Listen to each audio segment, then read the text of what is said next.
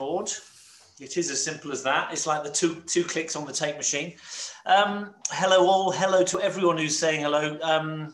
Stuart Green, to Jane Barrett, to it's an absolute honour to have you all here, and as indeed it's an honour to have Roger and Jonathan. My name is Ben. I run our bookshop in Tring. And I do feel slightly cheeky that we managed to snuck in and steal an interview with Jonathan whilst he's been doing all these big high-profile things. A little bookshop like ours doing an interview feels rather cheeky. But Jonathan, thank you so much. I think independent bookshops are the heart of a nation, so I'm more than happy. Little, medium-sized, doesn't matter. Very glad to do it. Well said. I'm glad you say that. I'm glad you say that. And Bridget Knight says hello as well. So now I'm here just for a moment just to advise you what to do. I've had some questions. I've actually sent those to Roger, so he's going to fit those in, anyone who emailed them. There is a Q&A function along the bottom of the screen. Use that to send questions to Jonathan. I'm going to disappear shortly and leave these two to talk about whether it's schooling or supermarkets or even Barbarossa. It's entirely up to you guys. And I will then return at sort of half an hour to 40 minutes time and put as many of those questions to Jonathan and indeed Roger. Many of you may not be aware of Roger's expertise in this subject area as well. So without further ado, can I hand over to the wonderful Roger Moorhouse? Thank you, Ben. Wonderful. Yes. A great treat tonight to have Jonathan Dimbleby. And can one say veteran broadcaster? Is that allowed? When I was about in my late 30s, I was called a whippersnapper, and I once went to do an interview with the then Prime Minister. This is a bit earlier than that, and they said the Daily Telegraph leading article at the bottom said it is an insult to the office of Prime Minister to send a whippersnapper to Downing Street. About 5 years later, I was suddenly a veteran broadcaster. There was nothing in between. So I'm not the first to say that then. That's good. And of course now award-winning historian as well. And you've written previously, certainly on World War II, you've written on North Africa, you've written on the Battle at the Atlantic, and now on Barbarossa. There it is. I think Ben held it up, but there it is. A very sturdy tome, 600 pages, but don't let that put you off. It is a brisk read, certainly. The first question one has to ask, I suppose, Jonathan, is why Barbarossa? What brought you to that particular subject? Not complicated, that decision. Barbarossa itself, very complicated, as you know. The two earlier books that you mentioned both dealt in different ways with the importance of logistics and the competing demands for resources in the Middle East, and in Britain's case, the problem of the war at sea, the need to destroy the U-boats to secure the lifeline to Britain.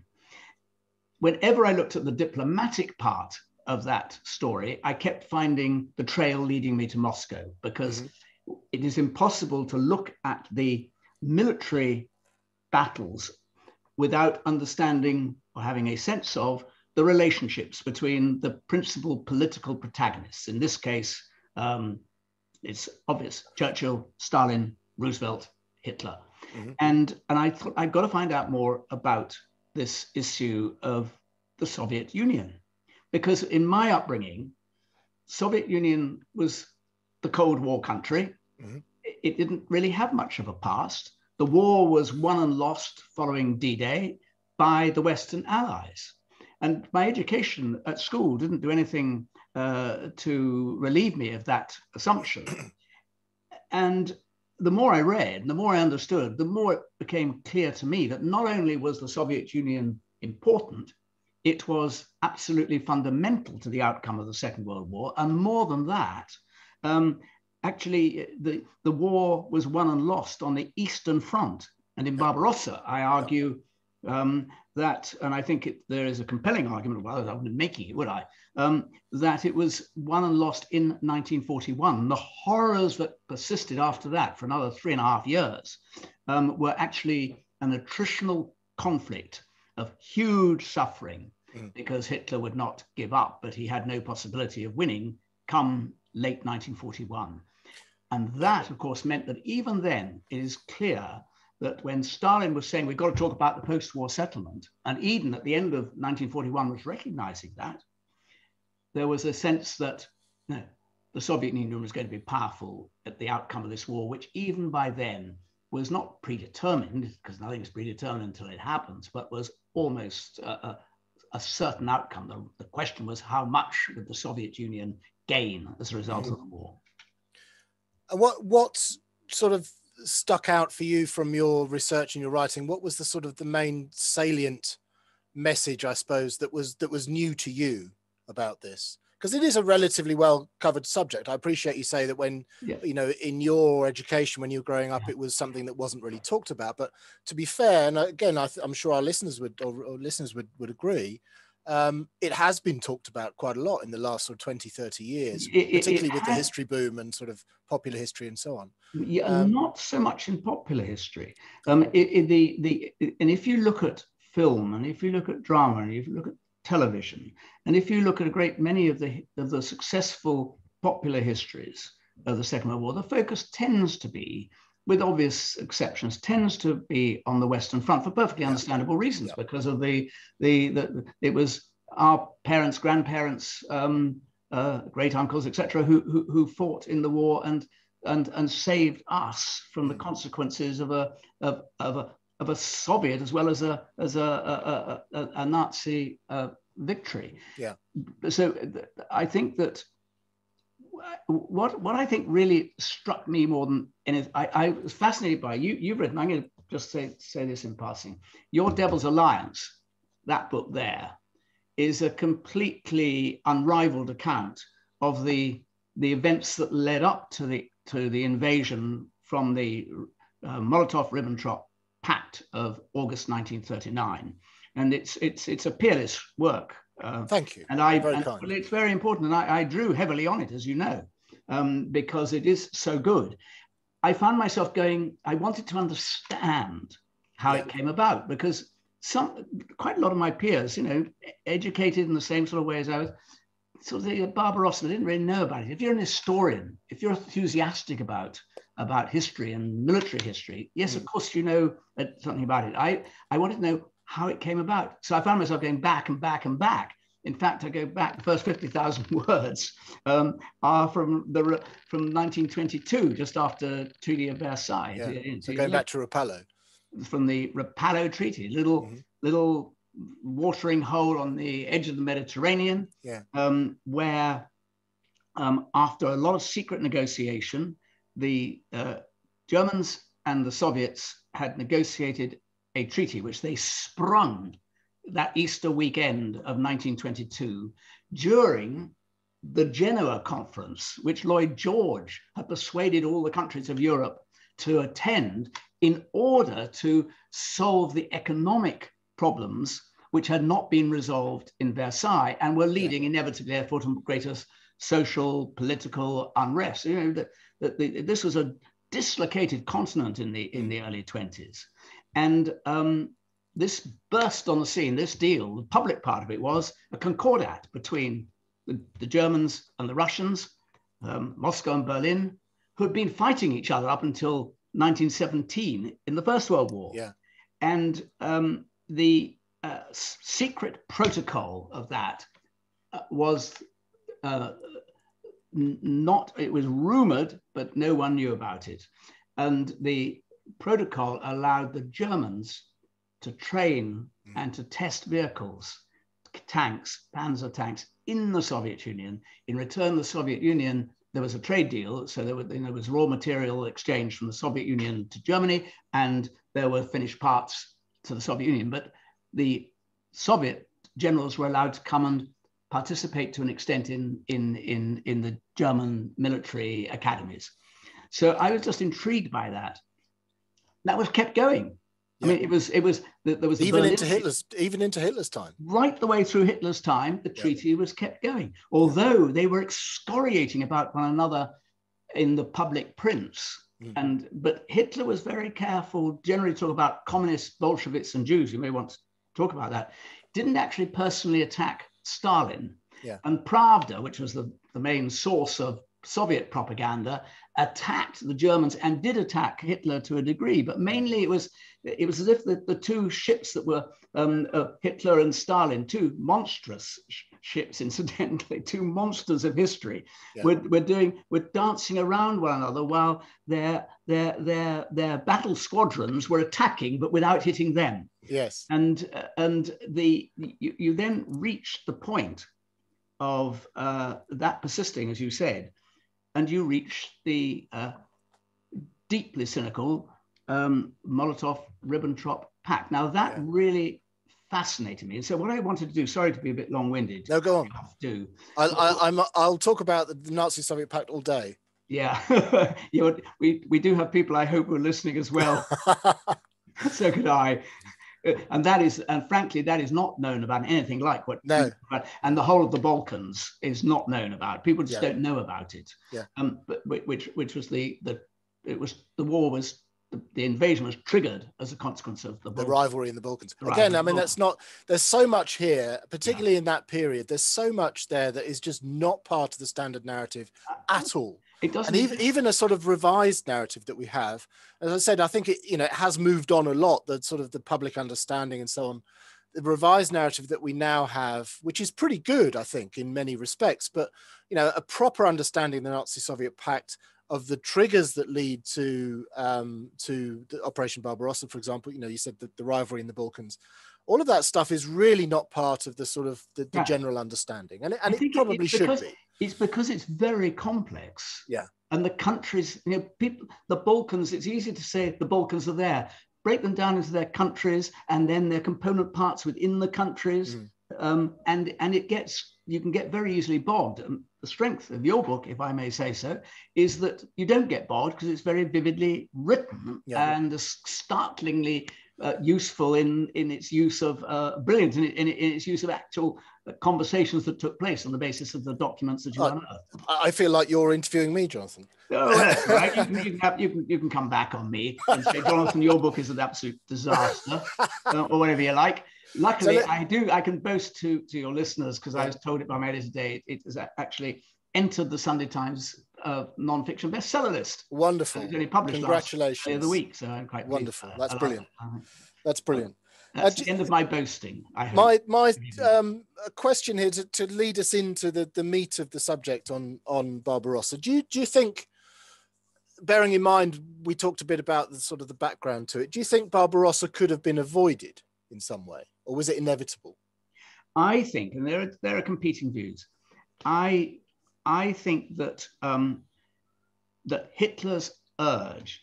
Of course, there are a whole lot of strategic considerations of which the Balkans are a critical example. I believe that if you go back to Mein Kampf and beyond that, Hitler's urge to deliver to his people his promise of lebensraum, it meant going further east than the Molotov-Ribbentrop line. I think that his urge to decapitate Bolshevism was very powerful. I think his urge to eliminate from the soil of Europe the bacillus of Judaism, either by expulsion or whatever means his henchmen found suitable, were very, very important component parts. So the timing was always uncertain. Yeah. The timing was conditioned by a number of things, which you go into if you want to. But the core economic case for going sooner rather than later was that the German economy and its output, it basically was a military economy, was weakening. The Soviet economy, although it was chaotic, and although the Soviet Union had been militarily humiliated, although it won finally in Finland in December, the Winter War in Finland in 1990. But that was absolute chaos, the Winter War, and that I think one of my sort of side issues or questions here would be, what influence did the Winter War have on German thinking? Oh, huge! Yeah, hugely. They having witnessed the incompetence of the Russian High Command, which of course had been decimated in the purges in any case. So all the best people have been killed or removed, and no one can make proper decisions. The level of armaments, level of training was very low, level of equipment was very poor, and the Germans read. Go back to the 39-40 and onwards, they read into that, as did as did the Western powers, incidentally, that the Germans could go anywhere. They could do what they wanted. Then you come to 1940 and the occupation of Western Europe, and the Germans seemed unassailable. So Finland was a sort of used as a litmus test of the incompetence of the Soviet leadership. And at the same time, though, I think you probably have. You know, the war games that were played didn't show an easy victory for the it showed an easy victory for the Germans. Zhukov played that's why General Zhukov, who became the key kind of point man, the man who that Hitler went to, Stalin went to in times of trouble. He came out of that very well.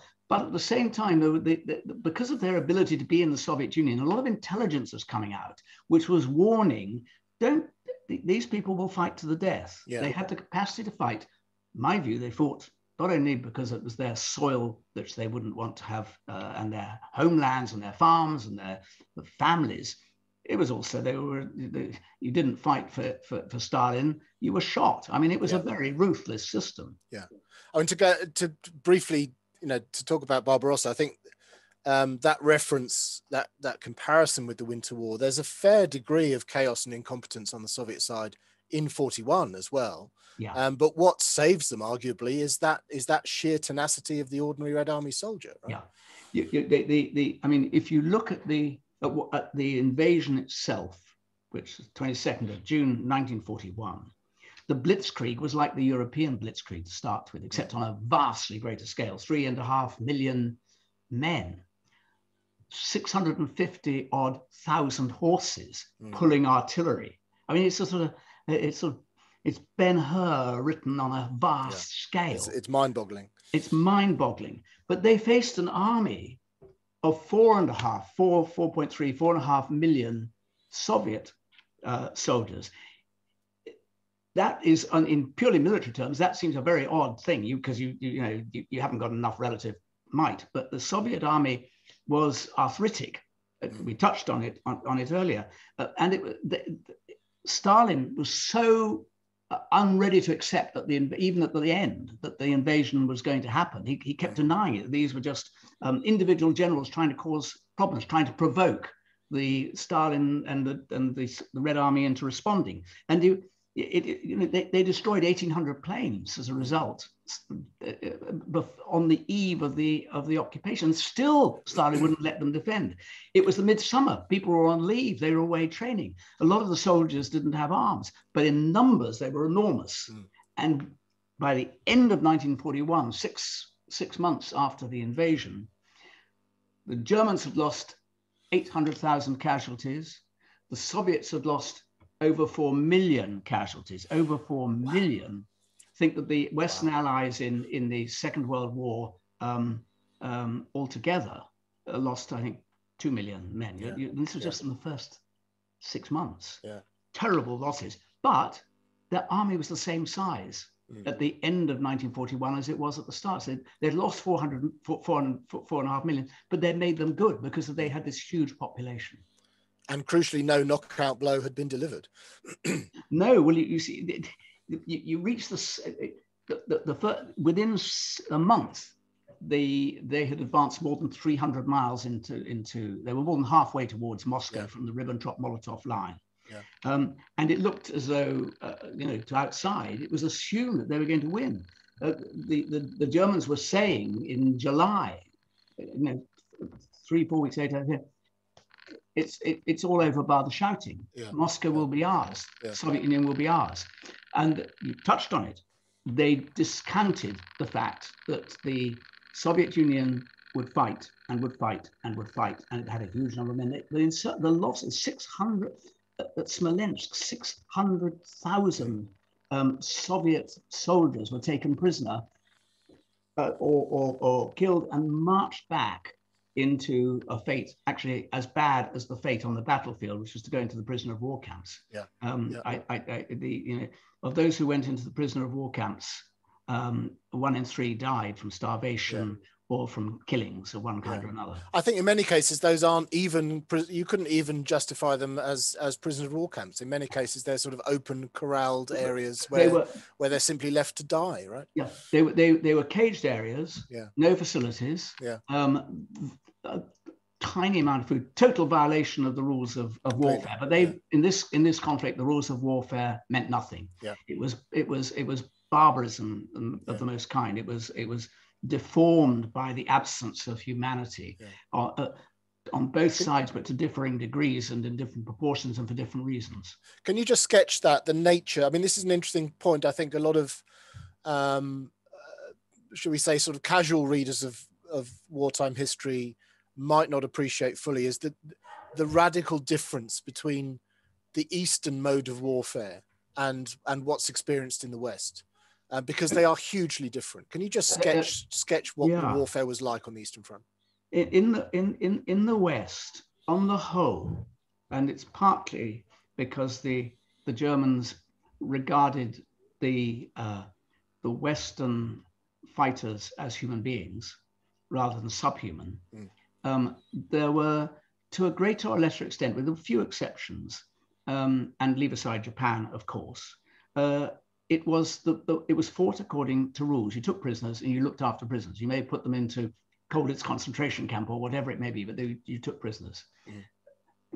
The German high command, as well as the ordinary soldiers, were indifferent, with a few exceptions, were indifferent to what happened to those who had been taken prisoner, those who were caught on the battlefield. There were orders, one of them was the Commissar order. If you captured Soviet soldiers on the suspicion that they might be commissars or associating with commissars, you could shoot them. Now that rapidly expanded, and if there was a group of I'll give you an example. I've actually got, can I read you a tiny bit here? Yeah. This is what commonly happened, because some of the German soldiers really loathed what was happening, but they were a minority. The letters, which are used in the book quite extensively, you have soldiers writing loving letters to their spouses, to their children. I will be home for Christmas, because they believed that they would be, and I long to be back with you and cuddling my daughters. It's a sweet, touching from infantrymen at the front. In the same letters, they would be talking about how they managed to exterminate some subhuman Slavs. In the same letter. And this is the kind of thing that happened on a mammoth scale. There are hundreds of examples of what I'm about to read from a man called Robert Rupp, who was a German officer, young German officer, who they were going through the Soviet steppe. And in the villages, there were often partisans who may or may not have been being given information by the villagers and vice versa. And the German soldiers in small groups got killed as a result, shot. So in this case, his regiment enters the village and he heard a command, Rupp did. I heard sounds of gunshot and children screaming. I realized that we were about to commit a massacre. The villagers huddled in their cottages then. The troops went through, set light to all the cottages, thatched roofs of the 50 or so cottages, very, very modest dwellings of impoverished people. And then he says they caught light. We heard, I'm quoting him again, we heard the terrible roaring of cattle, the shrieks of women and children, and then the cries faded away. We drove off from the village, and behind us the sky was glowing red. They were dealing with people who did not count as human beings. They were just vermin and in the way. Conversely, and in reaction to that, on a smaller scale, Soviet soldiers behaved in ways that were unbelievably horrific. Here's Boris Baromkin, who was a rifleman serving in a regiment, a Red Army regiment. He said, once towards the end of October, the enemy pushed us out of the village we were holding. You see, the war, you'll understand, the war wasn't like, it was a 1,000-kilometer front, but it wasn't happening like a football match, as it were, two sides meeting each other. It was interlocked, it was interwoven. There were great areas where no one was, or there was a no man's land, and then it could be occupied and reoccupied. Anyway, they took back the village, and we regrouped, took the village back. We seized 5 of the German soldiers and literally ripped them apart with our bare hands, our teeth, anything. One man was even using a table leg to smash a skull in. We killed those men. This is the telling thing. We killed those men in a frenzy of hatred. And the hatred's on both sides. That's what makes a fundamentally difference, but not only in scale of dying, but in quality, horror of dying on the Eastern Front. Another point to mention here as well is that, you know, the Soviets are themselves no angels. I mean, this is a hideous totalitarian regime. To be fair, as well as you know, as well as any, if you like, spur of the moment, passion of battle, atrocities like you just mentioned. The Red Army is very good at brutalizing its own men. I mean, to mention the blocking battalions which are set up. I read that quite extensively. It was a brutal force. They developed Stalin's orders. They developed blocking detachments. So behind, and these were full blocking detachments, armed, and their task was, if the soldiers, unauthorized, began to fall back, they would be shot down, and they were shot down in large numbers by their own side. By their own side. If a soldier was captured, he was regarded as a traitor. His family was denied pension rights. Sometimes the children couldn't go to school. You know, this was political thuggery of the highest order. Absolutely. And they carried it. They carried it through. Effective. Sorry. Yeah, I say they carried it through as well. I mean, those. If you were a Soviet forced labor, I mean, POWs didn't tend to survive the war, but if you were lucky enough to do so, or a forced laborer, and you are liberated by the Red Army in 1945 from wherever you are, you would be, you know, welcoming them with open arms, and they would essentially arrest you, and you'd be sent home to a camp. Well, of course, and in that period too, from once the Soviet Army, this isn't part of this book, as it were, but it's an important fact. As the Soviets advanced westwards again, their suspicion was so deep, and they wanted to get rid of the nationalities. So the Tatars in Crimea and in the Ukraine, they frog marched them out of those territories. You are dealing with two horrific totalitarian states, very different in their. Well, I mean, people were more in truth. The Army High Command, for the most part, on the German side, he would sack them, and this went on more and more. The more he interfered in the detailed running of the war, the more he got rid of generals if they didn't deliver the impossible for him.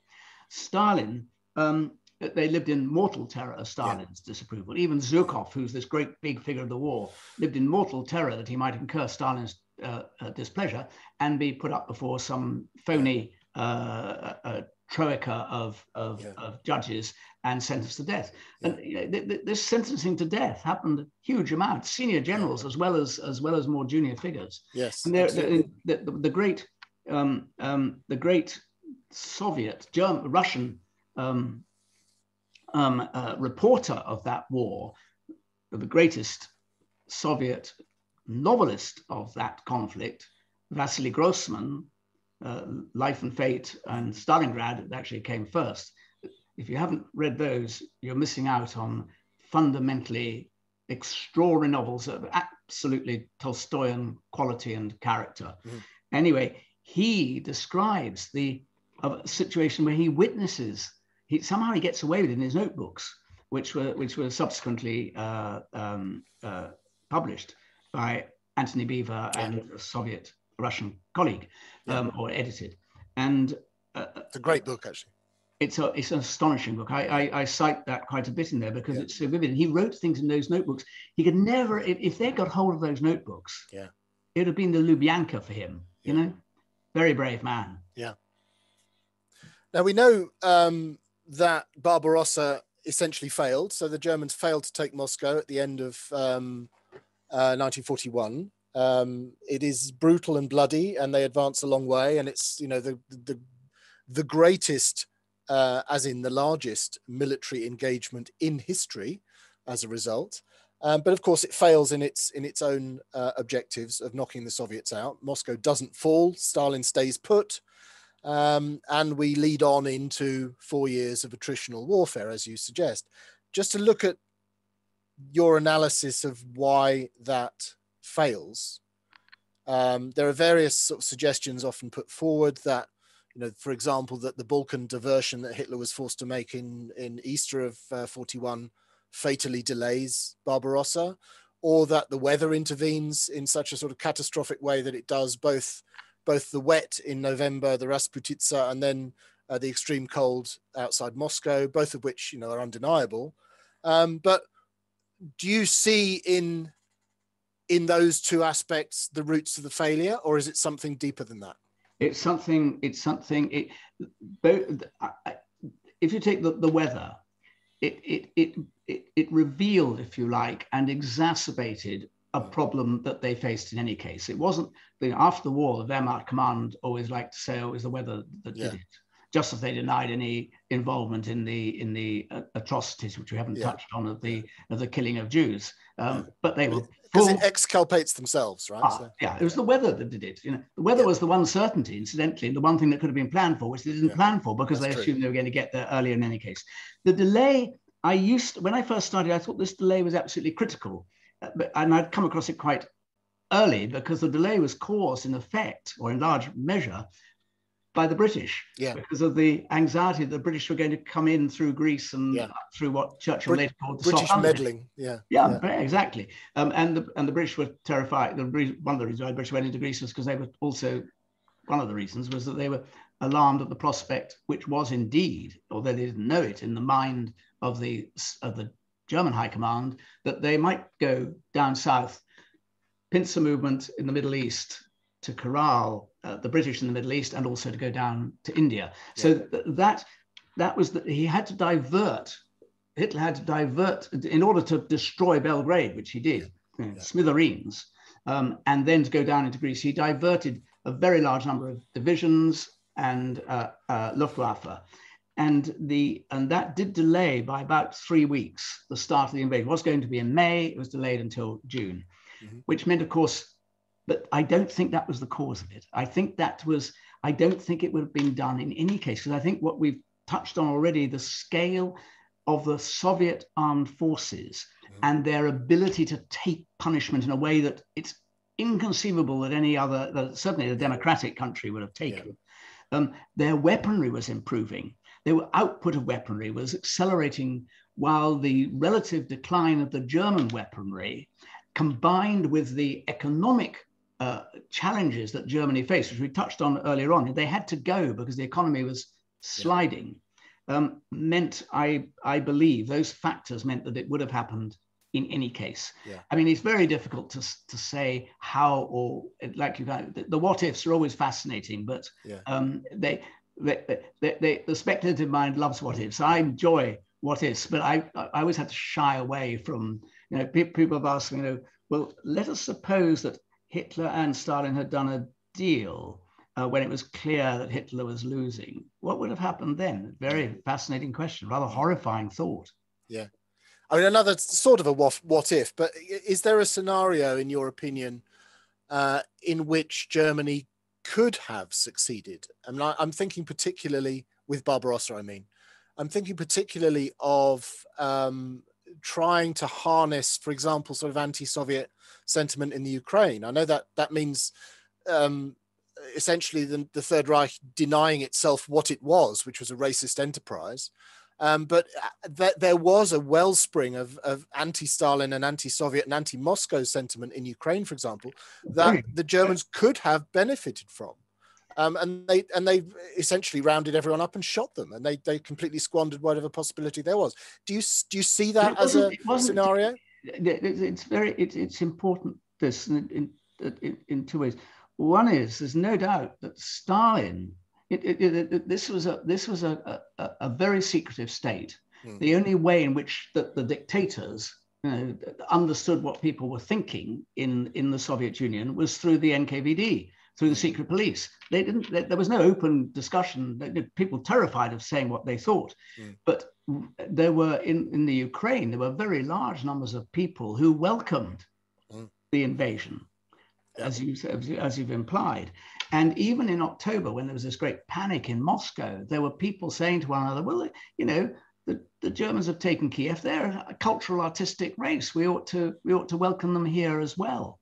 And at the same time, there was an outburst of anti-Jewish sentiment, which was very strong. You know, these things that even the post-war, you know, is not something that the Soviet Union would ever talk about. But I think that on the ground, some Germans were smart enough to make use of that feeling among the Ukrainians. And they had quite good relations sometimes with the Ukrainians. But I don't think that, you touched on it, the what if of that was, let us assume for the purposes of argument, they wanted Ukraine to be just join the Third Reich. They didn't want that. It was to be part, I mean, the south of Ukraine and in Crimea was to be a playground. It was to be the equivalent of the Mediterranean for the Westerners. It's all described in his after dinner conversations. They're quite extraordinary. And there were plans. There was a plan to the hunger plan in order to make clear this space. Absolutely in advance, on paper, done by economists who didn't actually have a very strong ideological commitment, just said this is what is required in order to free up the food supplies from the breadbasket of the Ukraine. 30 million Soviet citizens will die. 30 million. That was the plan. Never happened, of course, because in the end they lost. I mean, millions did. 28 million Soviet citizens died in the Second World War, at least. So I don't think it would have been possible. It was incompatible with what Hitler wanted, and therefore it wouldn't have been possible. Had Hitler not been Hitler, well, he would never have got there in any case. Exactly. That's always my answer to that same question. I've been asked that same question, Jonathan, and I said the same thing. Yes, you're right. But you know, had the Nazis not been the Nazis, then they wouldn't have been there in the first place. Life would have been rather better. Yes, exactly. Yeah. You say at the end of the book, I think I quote you, I know I read it somewhere. You talk about Barbarossa in effect as I think the phrase is a sort of a foolish gamble or something similar to that. But my take on Hitler, and it's not just mine, is that he was always a gambler. He was an inveterate gambler. He gambled in retaking the Rhineland against the advice of his generals. He gambled with Austria in 38. He gambled with Poland in 39. He gambled in France in 1940. And all the time, you know, supposedly wiser heads were telling him, oh, are you sure about this? And then, of course, he gambles again. And that's the problem with gamblers, of course. The stakes get ever higher and they keep rolling the dice. That's what Hitler's doing, right? I don't need to add anything. Okay. This was, you said it, this was the gamble that didn't come off. This was the most foolish. And actually it was the most obvious one not to take. You know, to advance into a country on a 1,000-mile front saying we're going to destroy Leningrad. We're going to take the whole of the Ukraine, the Donetsk Valley, its industrial resources, the whole of its country. We'll go down into Crimea. We'll have to secure our interests there. We'll have the Baku oil wells, and we'll at the same time destroy Moscow, or at least take Moscow. You know, Napoleon was rather wiser. Yeah. I mean, I suppose in a way, where I'm coming from is in a sense looking at it from Hitler's perspective. To make, I'm not trying to rehabilitate Hitler, and that would be ridiculous. But when you see how, you know, if his forces defeat Poland in 5 weeks, they defeat the Western powers, who the German military establishment properly feared in 6 weeks. He's basically rolling the dice each time, and every time it comes up, trumps, but every time. That's true. But then you look at Barbarossa in 41. He's already got, you know, evidence that the Red Army is not what it should be from the Finnish War of 39-40. He's got a Soviet Union that is increasingly meddling, as he sees it, meddling in his affairs. Why would he not try for that knockout blow? Well, as somebody really said, who was terrified of this because he'd been fighting a war on two fronts, which is the one thing they'd advised against, and also he'd be far longer away from his supply lines, were getting longer and longer. And it was a doddle in military terms, Poland, however fiercely, briefly the Polish resisted. The French offered no resistance. The British offered a little, but retreated because they knew the game was up and go back to Dunkirk. And that humiliation, a heroic humiliation, if you like, because of the little ships and all of that, but we have our romances. Reality was, it was a humiliation. And he'd had it, relatively speaking, easy. You're spot on. Of course you are. The generals thought that and it was a huge gamble to send the panzers in as if the panzers could do it all by themselves in Western Europe. You know, the infantry were left long way behind. It was a panzer operation, and it was as if the whole of the world was mesmerized by Hitler. You know, there was the rabbit in the lights in Hitler's life, and by that point, after that, by 1940. He was unassailable in Germany, totally unassailable. You know, his writ ruled that people could disagree with him, and they did. There was ferocious arguments during Barbarossa. You know, part of the delay, which we haven't touched on in August, was when Hitler had realized you couldn't do all three at once. It was wrestling in his own mind strategically with taking the land first in the south, the valuable territory in Ukraine and Kiev and beyond, or decapitating Moscow. The generals wanted to decapitate Moscow. He couldn't make up his mind. The result was a ferocious degree of incompetence. I mean, if the Russians were incompetent, the Germans were extraordinarily incompetent once they didn't know what they were doing, where they were going to go with their panzers. Good point. Now we've got Ben's waiting in the wings. Can I just one last point before we go to sort of questions from the audience? It's a slightly personal one, so forgive me, but it's referencing your father, Richard Dimbleby, who was, of course, one of the great BBC war correspondents of World War II, and I suppose most famously did that reportage from the liberation of Belsen, which is still horrific to listen to and tremendously moving. But I wonder how much that sort of influences you, how that, in a sense, makes this a sort of personal thing for you. Does that play into this, or are you still able to be a perfectly objective historian? Well, I hope that the two are not incompatible. No, not at all. In the first case, you're right. Yes, but it arose. I'd written a biography of my father, and I was aware of what he had done in the war and where he'd been in the Middle East to start with until just before at Alamein.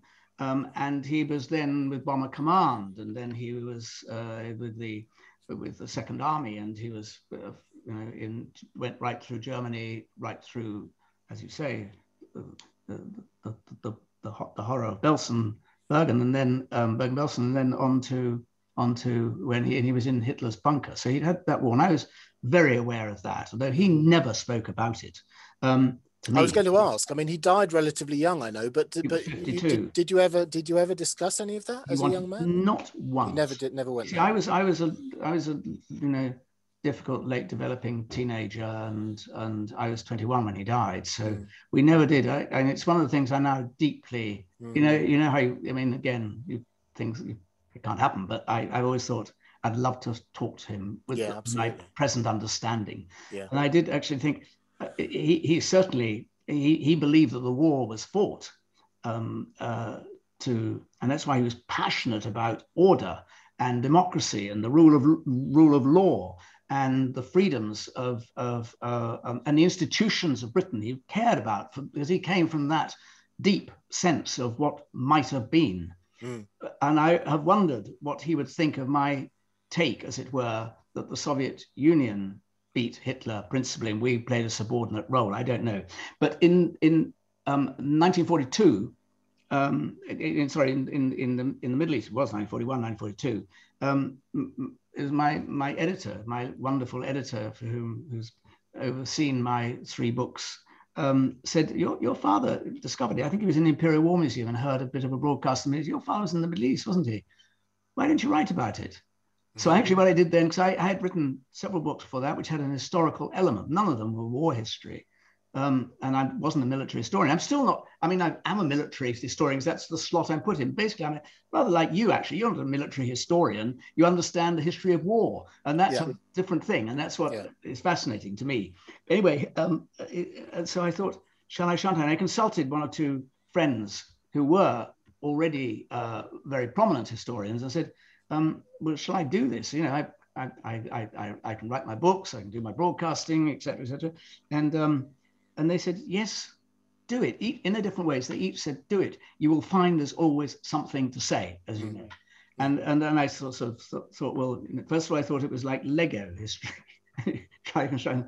And now I see it much more as a jigsaw puzzle, which you try to put forward pieces, but you are stamping your own jigsaw puzzle on the past, and you're coming and looking at it afresh, you hope, and then other people are going to comment on that, and they're going to disagree because you are creating the past. The past, you can't. There isn't an identifiable map of the past. There's some known facts, a lot that's unknown, and a lot that's controversial, and it's just so it's what is riveting about it that keeps me at it. And this sounds terribly portentous, I really think it's important as well. I agree on that, and that's a perfect note on which to hand over to Ben and some questions. I didn't get your questions done, Ben. I'm very sorry, so I'm afraid you're going to have to do it. No. We can do it together. I'm inundated with so many questions. I'm Excellent. actually is wondering where to go. Now, there's a couple of questioners have moved on Finland, so I might start with that. Anna Banerjee, would Barbarossa not have occurred if Stalin had seemed to be successful in the war against Finland? Phew. No, I think it would still have occurred because Stalin did not. Hitler. It accelerated the view that reinforced the view that the Soviet army was incompetent. But I think he was a driven man, and I think he would have done it, and it was just sort of supportive evidence. I don't think it was conclusive evidence. Yeah, Dan Storr touches on that as well. I'm jumping ahead, but the map in the book implies that Finland was a full Axis partner. While Finland fought a defensive battle against the Soviet Union, how much support and accord was there between Finland and Germany? Oh, there was quite a lot. In 1941. What happened first of all was that the Germans got access to Finland and the Finns, for good reason, thought we'd better have the Germans here, and they're giving them some access. This was during Molotov-Ribbentrop Pact time, because we've been invaded, we've had to surrender a bit of territory around Leningrad, so we can let them in. Then when the war started, they cooperated pretty closely, because the Finns drove on Leningrad from the northern isthmus down through that path along, while the Army Group North under Lee was coming from a slightly more southerly action. So they cooperated fully. I don't think there was ever and then of course, as you know, it was by the time you get to 1944, Finland no longer. Finland swaps back again and tries to become neutral between the two, and actually becomes now. If I just a point of clarification on Finland. I mean, the Winter War, for all of our listeners here, is an absolutely amazing story. I touch on it in my book, Devil's Alliance. It is an incredible story, which is well worth picking up, a book on, because it's just brilliant. It doesn't have to be mine. It can be another one. You do your next book there. Yeah, it's a quite extraordinary story. Sorry, it is extraordinary. But I say in question of Finland in 1941, is that the Finns, they do ally themselves with Hitler, but crucially, I mean, Mannerheim, who's the commander-in-chief of the Finnish forces and Finnish president, I think as well, but he is a terribly canny politician, tremendously canny politician, probably the canniest of any of the leaders of World War II. And he actually limits Finnish participation in that northern front, essentially only to the land that the Finns had lost in 1939-40 to the Soviets. So the Germans are always saying, come on, hit Leningrad harder from the north. And they say, no, we're fine here, thanks. They just kind of advanced to the line that they were on. But that rapidly moved into Hitler saying in September 41, we're not going to raise Leningrad after all. We'll just encircle Leningrad. The Finns are important in that. But Mannheim is absolutely riveting. Of course, he and Churchill had been great mates because they'd been on the same side during the he's a fascinating character, actually. And he was and Churchill was under pressure to begging the Finns, begging him not to do a deal with Hitler, because and then the threat of invasion, which was always a theoretical threat because we didn't have the resources or power to invade Finland on the Soviet side, or as an anti-Nazi struggle. Sorry. Let me jump in. Next one, Ben. The questions aren't getting any fewer at the moment. So, was it? This is from Christopher Evans. Was it easy getting the information from Russia, or had they released the information giving you the idea to write the account of Operation Barbarossa? I mean, how easy is it? I mean, I know that the Russians are not particularly forthcoming with stuff. In the 90s, the archives were opened up very extensively, and a great many brilliant academic historians swooped.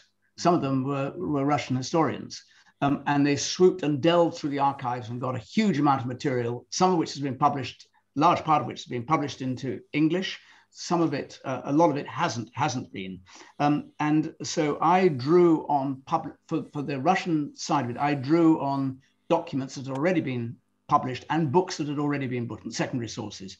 But there are still quite a lot of that isn't there, which is what I wanted to, because I wanted to try and get a sense of what it was like for Soviet soldiers. Now, they were much more touched on what we were talking about before.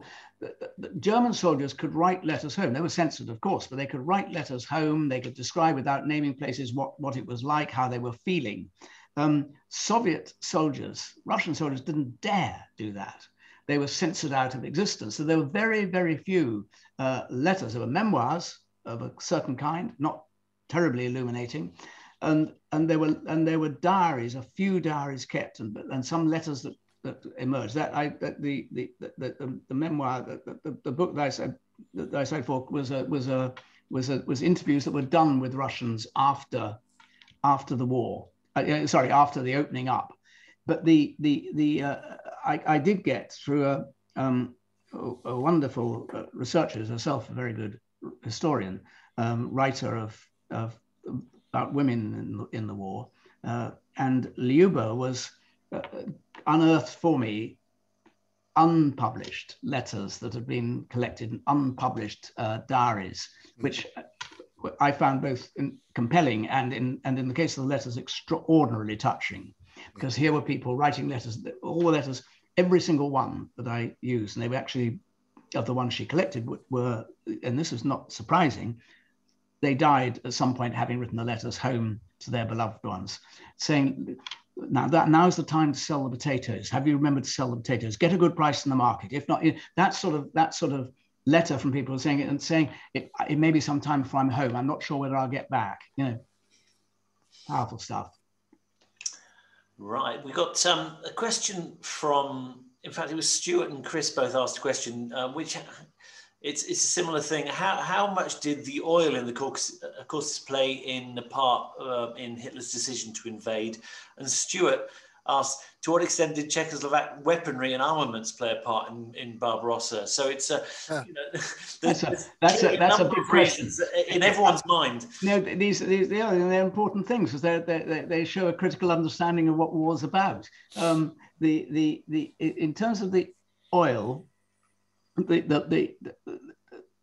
Germany had no oil of its own. It had synthetic oil, so it wanted to get the Baku oil wells, the huge Caucasian oil wells at Baku. And that was one of the big objectives. And of course, therefore, it was a Soviet objective to deny them those wells, as it was a British objective to deny them the wells. And they never got them. In the end, they never got them. Yeah. And shortage of oil, shortage of raw materials generally was Germany's problem, because don't forget there was a blockade of Germany. They depended very much on iron ore from Sweden, which the British were very effective at trying to block. I say very effective, relatively effective. On the weaponry, it's intriguing. I'm about as far from being a weapons specialist as you might be. I got into terrible trouble for describing a warship having 14 guns when it only had 12-inch guns rather than 14-inch guns. And I've been so meticulous, and I have wonderful academic specialists in weaponry who read that. This is the last book, checked it, and anyway, I've done this. We've done the same thing this time. So you don't want to make unnecessary mistakes that get up people's noses if they know about them, but you can't know everything. The key thing is in the weaponry is that by the time you get to autumn of 1941, suddenly the T-34 Soviet tank makes an appearance, and it terrifies the Germans. It alarmed even Hans Guderian, who was the Rommel of the Eastern Front, and actually in German terms is regarded as at the time he was celebrated star. He was, Goebbels promoted him all the time in the media, and he was a very forceful character, and he was bitterly complaining and demanding that his tanks should be strengthened, that he needed better guns to resist the T-34 firepower. And he described the Panzers going in, and when it was the 2nd Panzer Division became the 2nd Panzer Army, he describes them going in and the shots peppering off the hull of the tanks and of the T-34s. The only way to destroy a T-34 was to go around the back of it, can you imagine? And then to drop fire into the turret so that you then exploded it inside. It's a very small area. So they were genuinely frightened of that. The weaponry, the German weaponry was much less resilient to weather. A lot of the Russian weaponry was cruder, but it was designed for very rough territory and very harsh weather. Germans wasn't. It was much more sophisticated, too sophisticated. So often their guns wouldn't fire in the wet, cold weather. In the cold weather particularly, they couldn't get the tanks started. And then we touched on this earlier, they were running out of supplies during this period, manpower supplies, weaponry. So weaponry was fundamental, of course, in this, but it was written in the runes, if you like, because when you look at when economic historians and historians look very closely at the weaponry, you've got the statistics all out there. The increase in Soviet weaponry, and even when Speer came in 1942 and did amazing things, still the output was slipping behind the output of the Soviet weaponry. It closed, but it was still slipping behind.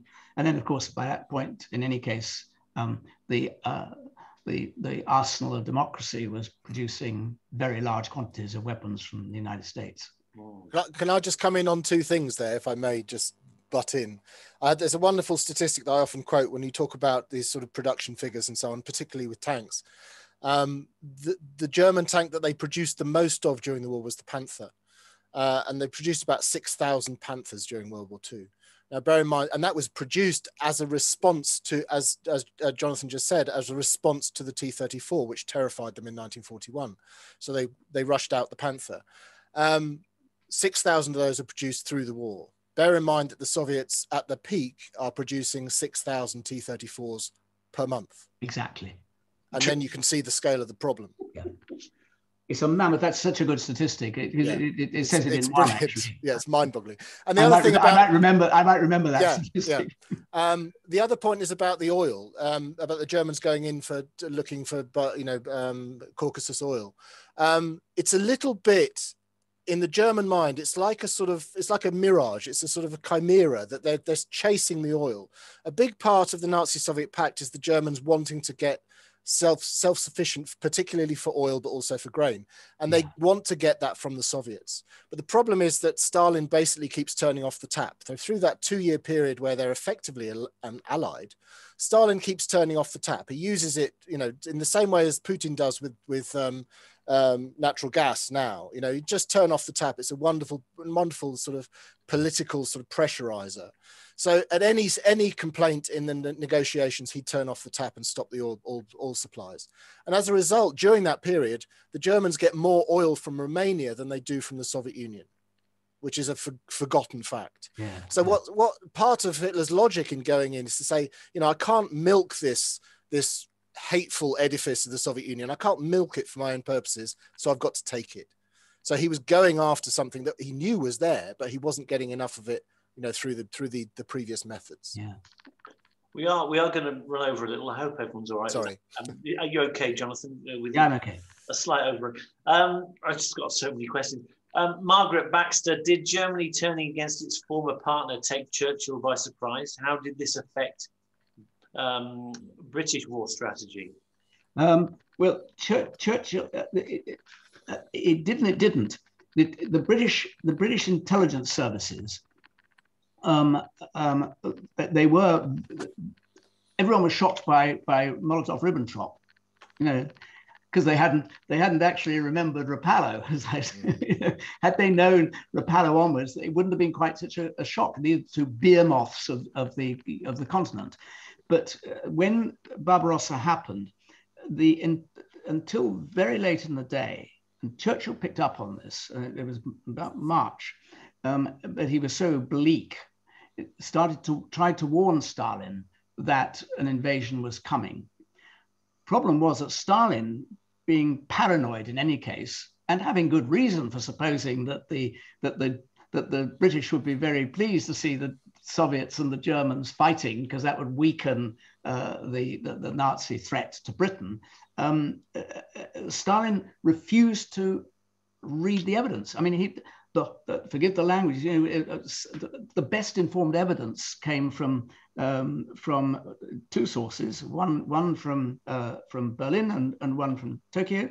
And whenever this evidence came in, he said, "This is a son of a whore, having mad stuff, completely barking stuff." He wouldn't accept it, couldn't bear to contemplate the thought that because his armies weren't ready and he didn't want to fight at that point, delay if possible. So the impact on Churchill when it happened, and this was very widespread, was, well, this is better than what might have been.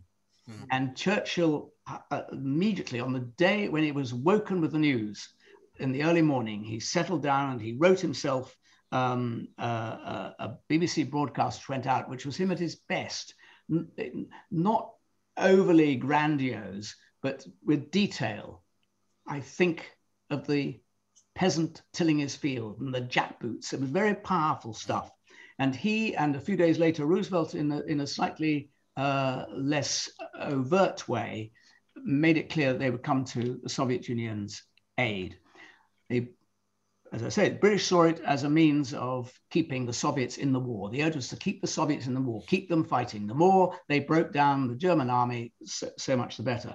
Mm. The tension then arose between Stalin and Churchill, and to a degree between Churchill and Washington, but principally Stalin and Churchill, because they were competing for the same armaments from the United States. Churchill needed them to defend Britain and also to defend the territories in the Middle East, the empire.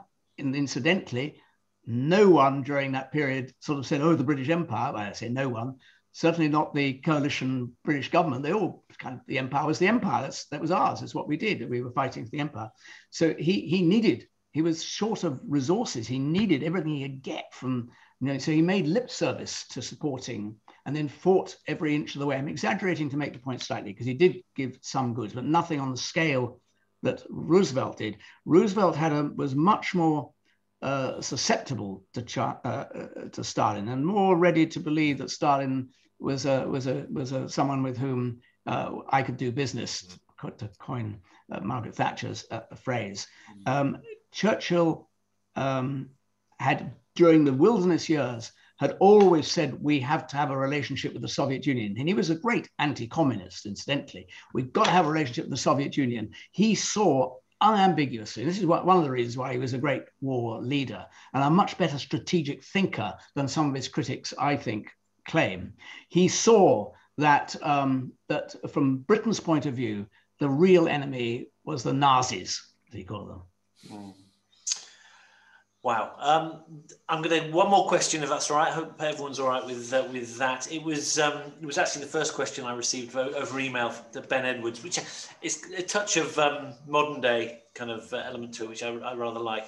The most powerful men in European football have reluctantly admitted to making errors in judgment and strategy. I love the link here. I don't wish to draw... This could be regarded as stretching it, but I'm ready to go there.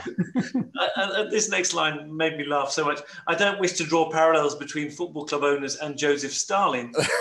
But it did make me wonder if Stalin ever admitted that he got something wrong, perhaps not publicly, but privately. That's Ben Edwards. He's to blame for that. And it's a very entertaining question. It is rather wonderful. I'm not a great follower of football, but it is rather wonderful to see. Is it the owner of Liverpool who humbly apologised to the fans? Yeah. Thinking about them for the first time in his life because he saw the writing on the wall. Stalin, you sometimes wish politicians would use the same absolute humiliating, I got it wrong, as that guy did. He got brownie points for that, I think. But I do not. He never admitted it. That Stalin admitted that he got anything wrong. Roger, can you think of Stalin ever doing that? No, I don't. I was thinking about this earlier on. And I mean, part of the problem, particularly with, what he would presumably have to apologize for is the catastrophe in summer of 41. But then also, I suppose, the relationship with Hitler as well, and the Nazi-Soviet pact. And that was Stalin's signature policy. Yeah. So for him to sort of disavow that was to show weakness in the bear pit of Soviet politics. And you don't do that. But he was also very cunning and very smart. He could have come up with what one might call in modern terms a colorable case for doing the pact, even though it was... Of course, yeah. So, I don't recall him ever expressing any regrets or apologies for anything. No. I don't think so, not even for the unnecessary loss of life, which is on a huge scale, because he fought battles should never have been fought. Yeah. Can I... It's been an absolute honour. Can I apologise to everyone who's asked questions? Stephen, you've had some, that's a lovely question. Unfortunately, it came at 3 minutes to 8. Scott Jackson, Chris, Beth, which I think is actually Mark. No, I asked that question. Martin, Dan, Mark, all of you. But apologies. Thank you to Jonathan. Thank you to Roger. This is Jonathan's wonderful book. And dare I say it, this has come up in conversation. This is Roger's wonderful book. I did put the link to buying that. I know that this whole story of the Devil's Alliance is something the Russians are desperately keen to keep quiet in modern day the world. Yeah. And to an extent where Roger received a certain veiled threat from a certain... ambassador for America, Russian ambassador to America, which to me is astonishing. A few days after that, I received a visit in the bookshop from a Russian, Russian accented person looking through the history. Tourist. A tourist. Looking for the cathedral. I very quickly texted Roger to say, you may want to check your door handles. But to which I think your wife was slightly more perturbed than you were. Yeah, she was. Jonathan, thank you so much for your time. My pleasure. I'm sorry to have banged on so we couldn't get more questions in. Oh gosh, I mean, the thing is, an evening with you. We should do these events from the pub. It feels like the right sort of thing, and we'll just record them from a couple of angles. And very good. Honor, but thank you, Jonathan. Next time you've got a book out, please do come to Tring, and our book festival's in November. Maybe we can do it physically next time. It would be, if we can't, it would be rather depressing if it's for the reason that we can't do it at the moment, because it's not coming out till 2024. Yeah. Yes. Oh, that would be depressing. Yeah, indeed. Yeah. Fingers crossed. All the other reasons, which are sort of, in the lap of the gods. Yeah. Roger, you've got a book out next year. Is that right? Hopefully end of next year. Yes. Maybe into the year after, but yeah. So. The topic of which is on the Holocaust. Is on the passport operation during the Holocaust. And just in passing, Roger, we didn't talk about, no reason why, because we didn't have time. But if I've got a moment to say that I spent quite a lot of time dealing with the Einsatzgruppen, who were the Himmler's SS squads, who followed up, swept up behind the advancing Wehrmacht. Yep. And with the collaboration of the Wehrmacht command and sometimes the participation, they killed and killed and killed again, principally towards the end, Jews, men, women, and children in the most unspeakable ways. By the end of December 1941, first million of the 5+ million Jews who were killed were slaughtered on the Eastern Front and put into, and a large part put into pits, having been treated with so abominably. We mercifully shouldn't speak about it now, but at this very moment. Now, it's not a note on which to end my contribution, but I just think it's so important to remember that the Holocaust started in 1941. Yes, absolutely. Yeah, absolutely. Absolutely right. Good. Thank you, Jonathan. Thank you, Roger. Thank you to everyone who joined us. And we've got more events to come. I certainly know history-wise, I've got I'll be doing a chat with John Nichol to do with Tornado, which is his follow-up to Lancaster and Spitfire. That'll be in June at some point. Date not sorted yet, but there'll be many more to come. But thank you again, and have a great evening.